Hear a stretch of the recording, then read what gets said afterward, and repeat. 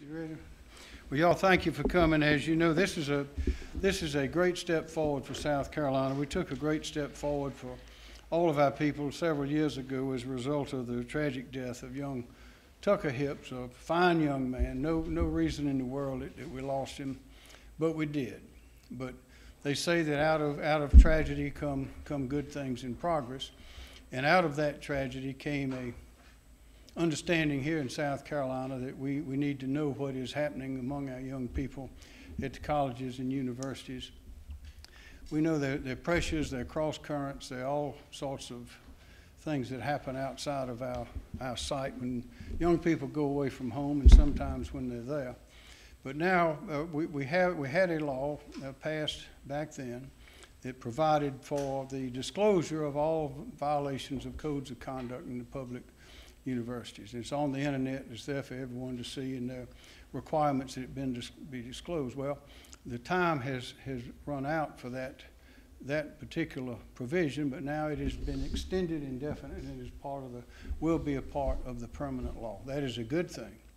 We need to take care of each other. We need to look out for each other. When we see something, we need to say something. We want to encourage all the young people to realize that they have wonderful lives ahead of them, and we don't want them to be stymied, tripped up, or hindered by anything that could get out of hand, accidents, otherwise unintentional conduct that has dramatic and in many cases, as we know, permanent impact and results on all our people. So we're moving forward today. We're getting better, getting stronger, and we're happy to have those who worked on this bill. It worked hard to get it done. It's a great bill. It's a great bill for South Carolina. We're leading the country, and we have the Hips. Gary and Cindy Hips are here with us today. Mr. Hips, thank you very much. Thank you, Governor. This is a great day. I mean, it's a day that took a long time to get here, a lot of work, a lot of effort. But you know, there's so many people to thank that this is finally now permanent law. First of all, I want to thank Judge Clary for working so diligently, and Joshua Putnam, who was the original author of the bill, and all those others who've supported it over the last 3 years. More congratulations go to universities for the way they've conducted themselves within this law for the last 3 years under the sunset provision. I think they've performed really well, and based on the number of hits that the websites are getting, it's true that people are wanting to see this transparency. They want to know what's going on. They want to check out organizations, the good ones, the bad ones. They just want to know what is in store if their child joins a certain organization. And I think who can argue with transparency? It's a good thing having that out there. So we're very thankful that this is now permanent law. We invite parents to go to these websites and check out conduct reports and have an opportunity to make the best decision for your student and your family. Thank you. Thank you. Lieutenant Governor Hibbett. Well, I'm just so honored to be here today. Being from the upstate, I remember when this tragedy happened, and although I didn't know the Hips personally, you were in our daily prayers, because as a mother of 3, it just broke my heart to see what they were going through. As your Lieutenant Governor, I am proud to stand here with our governor, with other legislators to make sure that this now passes on and we continue to have transparency.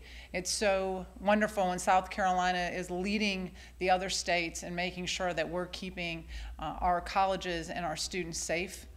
There's no way to track how many lives have been saved because of this through the years. And so I just want to echo the governor and say thank you to everybody that worked so hard, and know that, you know, we grieved with you, and we just thank you for the fight that you kept up, and you have saved, I'm sure, a lot of lives and a lot of other parents, the grief that you had to go through. So with that, I just want to say thank you and turn it over to the judge. Thank you. Judge Clary. Thank you very much, Governor and Lieutenant Governor. And before I say anything else, I want to thank my co-sponsors on this bill, Mandy Powers Norrell, then House member Dwight Loftus, who has now moved across the hall, Jonathan Hill, Ray Felder, Wes Cox, and Jason Elliott. In 2016, my good friend and former colleague Joshua Putnam introduced the Tucker Hips Transparency Act. And when we were going through that, I was a member of the House Education Committee, and it generated a lot of discussion and debate. But at the end of the day, we were able to put together a bill that truly informs parents and their children as to what organizations have problems on college campuses.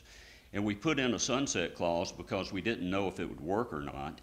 And so with that approaching this summer, it was only logical that we would extend it into permanent law, and that was the purpose of this bill this year. In order to protect your children, and when you send your children away to college, you expect them to be safe. There are so many accidents that happen, but this is not the type of an accident or event that you ever think about. I want to thank Gary and Cindy Hips, because these are two of the most courageous people that I've ever met. They are just a model of grace, and they've been a pleasure to work with. And I also want to thank my senator and my colleague across the hall, Thomas Alexander, and Senator Rex Rice, for shepherding it through the Senate so that we're here today. But it is truly a great day for us to have this. The colleges and universities have stepped up, and they have ensured that the information is there and people have easy access to it. So thank you very much to all. Thank you. Let's sign it. Let's sign it.